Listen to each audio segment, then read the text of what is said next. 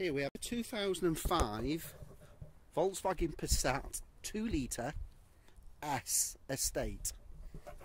The last lady owner has owned it for 8 years. I sold it to her 8 years ago. A family's grown a bit now, and I've just sold her a 7-seater Toyota Verso. So time has come. It's a typical London car, battered and bruised here and there. I'll show you all the main things, but mechanically it is 100%. I drove the car 230 miles back from the centre of London to my house in Lancashire at motorway speed. Absolutely perfect. So there's plenty of use left in this if you're not bothered about cosmetics. We've lost, or she has lost rather, the locking wheel cap, so that's why the RAC had to come out, and they've got a universal key. There's an alloy wheel in the boot, which in fact, why don't we show it you right now? So all it wants doing is going to Halfords. I don't know why they have locking wheel nuts anymore anyway, because Halfords and any local garage have universal ones anyway. They'll take that out, put that tyre on the one that's got the puncture, and you've got 4 alloy wheels.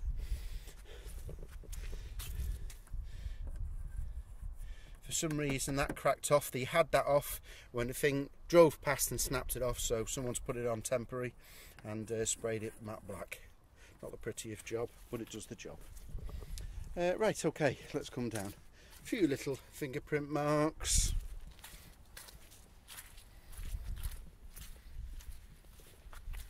Not the best, not the worst. Scuff here. Front passenger side. Oh, they'll just rub out with a bit of tea cut, those marks. Bit of a scuff here again. Bit of a tea cut and a bit of blue polish, that'll come out. Just gone through the paint there, so a little bit of touching in there. I think the worst is it's been reversed. They come back to it and someone had reversed into it, so some van or whatever had reversed and put a ding in there. She's just spent £450 on a new MOT. In September it had 2 new headlamps, so the front bumper had to come off. They were discoloured, so the front bumper had to come off and had to have 2 new headlamps. It's only done 89,000 miles, this car. I think I supplied it to her when it had done about 30,000 miles approximately, and she's done 50,000 miles in 5 years. Typical London car, doesn't get used much.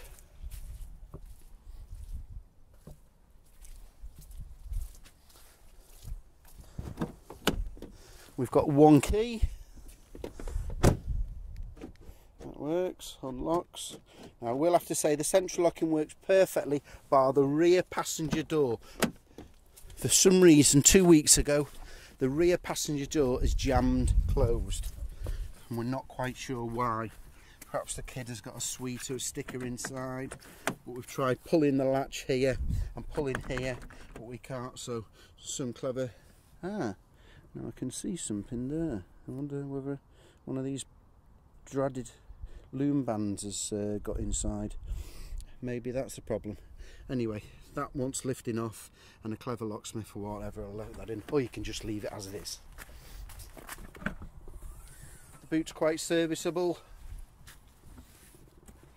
Underneath you've got the spare wheel as I've showed you once. You've got the tool there, you've got the cover there. So you are buying a cheap car to run about. It's not spotless. It's been used by a family of 5 for 8 years. So it does need a wash and a shampoo if you're that bothered. Or fold the seats down and you've got a good work van. That's what I'd suggest you do. That's why I think it's worth buying as a work van. It'll drive much nicer than any van. Starts on the key. So it's got a full service history. It's all stamped up, that beeps please refuel. It's fully stamped up to 63 or 68,000 miles, and then there's some services from there.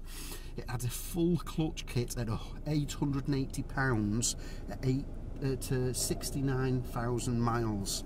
So the dreaded clutch rattle, you won't have that. That's the most expensive part that goes on these cars. All the electrics work.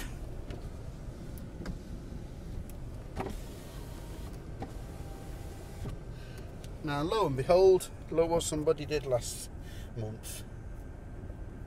They tried to pinch the radio. Now, why would you try and pinch the original radio? Because they're so put in easily. They never even got it out. The radio's still left there with the front on. But it has got, I'll remove this, it has got an ordinary lead there. It's got standard ISO leads there. There you go. So you can put any second-hand £10 ISO radio that you buy from eBay or go to a scrapyard. You'd get a CD these plays with ISO connections on for £15. I can verify that the climate control works perfectly.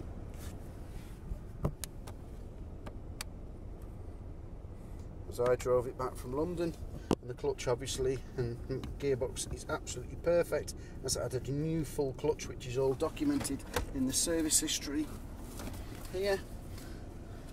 So just the two owners from new. The last lady, Miss Sarah Shannon, I sold it to her 8 years ago in 2006, and the previous guy, one previous owner, Peter Forbes, and he bought it new. So we've got lots of past MOTs. That's the important MOT. Look at that. September the 30th, 2015, showing all the mileages and no advisories. So we've got a full lot of, there's a service carried out at 74,000 miles. We've got lots of service in here. Spent a fortune on it. Typical London servicing. Just took it into the garage, and she's just instructed the garage to do whatever. They've done a bit too much if you ask me, but that's London garages for you. Oh, it's even had a cam belt. Cam belt kit, £675. Wow. In 2011 at 63,000 miles. So it's had a timing belt, it's had a full clutch, the servicing's being kept up. So mechanically, it's lovely.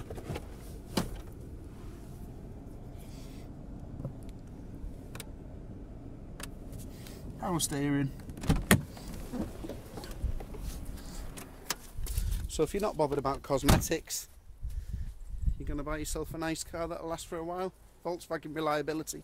They've had it all that time and it's never let them down, other than the regular servicing.